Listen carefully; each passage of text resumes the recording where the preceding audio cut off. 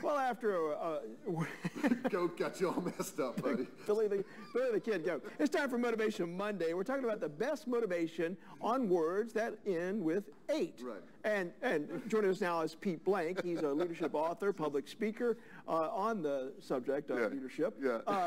Billy the Goat is playing.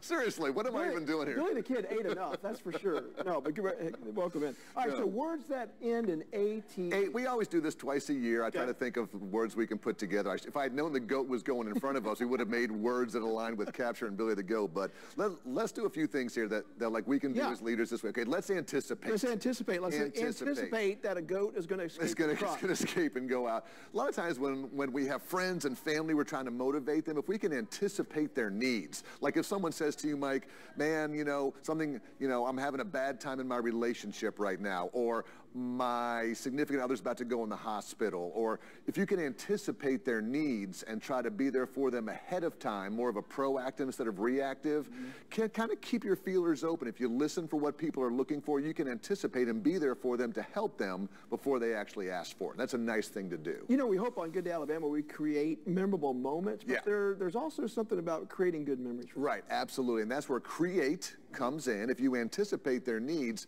we talked about at Disney when I worked there, creating magical moments for our guests. We would go above and beyond for the guests, like make them go into lines faster, or maybe give them a plush animal. Same thing with all of your family and friends. If you can create small surprises, small thank you notes, small things, create those magical moments for your family, for your coworkers, for your neighbors. That can help to motivate them. Now, I do like it when they validate parking, but you're talking about different validation. Sometimes we spend so much time trying to tell people, and give them things.